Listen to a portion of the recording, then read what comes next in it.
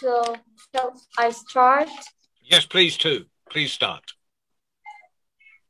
Once upon a time, there was a white elephant who could talk like human beings. The funniest animal was a white elephant, but his mother was old and blind. One day, the elephant suggested to his mother to go and live distant cave. The mom agreed. But what happened? Let's see. In one day, the elephant heard cries coming from the forest. Help! Help! I'm lost in the woods! I'm lost in the woods! The elephant heard the voice and said for his mother, Mother, I want to help the man. His mother said, No, my son, no. Your goodness will be routed by treachery. But the elephant doesn't hurt his mother and went to help the man. When the elephant arrived, the man said, Oh, I have been lost in the woods for the last 7 days, and I want to come back home. The elephant said, I will arrive you for your home. Just climb on my back. Climb on my back. I will help you to arrive for your home. The elephant carried the man for his home, but the man was greedy. The man, when he left the town, he was known that the king lost his favorite elephant.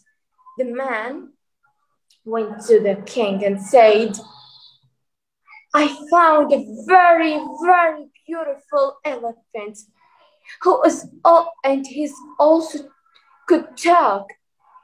The king said, Really? The man said, Yes.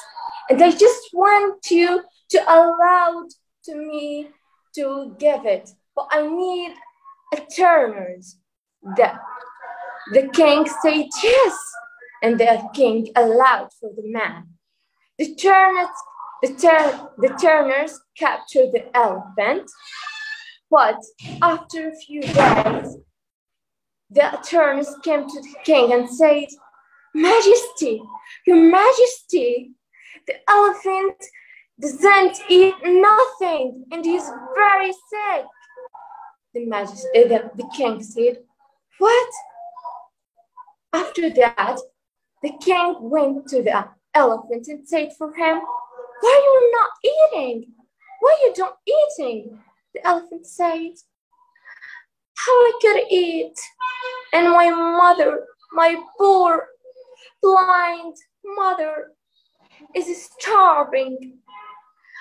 The king said, Oh, sweet elephant, I will allow for you to be freedom and go for your poor old mother. The elephant said, Thank you, Majesty, thank you. And he went running and crashing in the forest for a ride for his mother. When he arrived, he saw his mother. She was tired, but she was alive. He was so happy. Mom, I missed you. The mother said, I missed you too, my son. I missed you. The elephant told his mother the story, and his mother said, You see, my son, you see, the people are not good.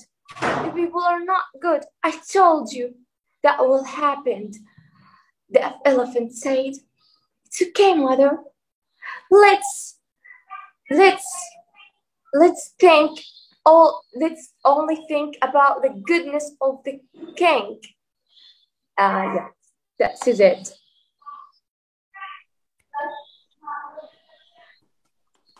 That is a very beautiful and very powerful story. Thank you. Thank you. Thank you for that gift. Thank you.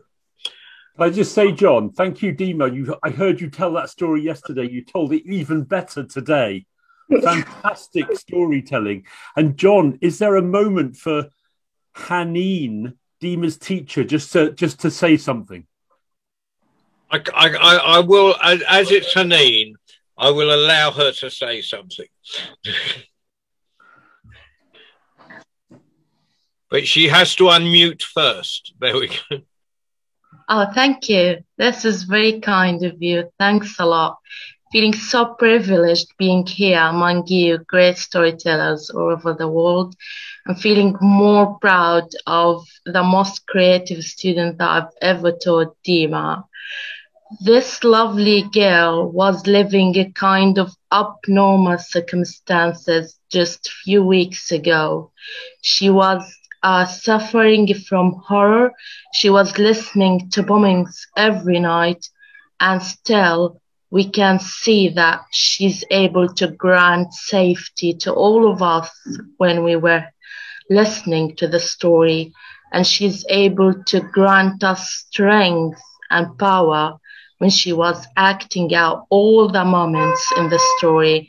And still she's very hopeful that there's goodness in the world by ending the story of saying, let's think about the goodness of the king and just forget about the treasury.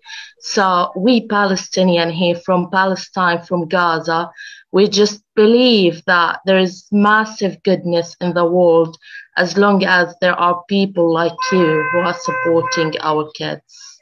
Thanks a lot. Thank you, Haneen.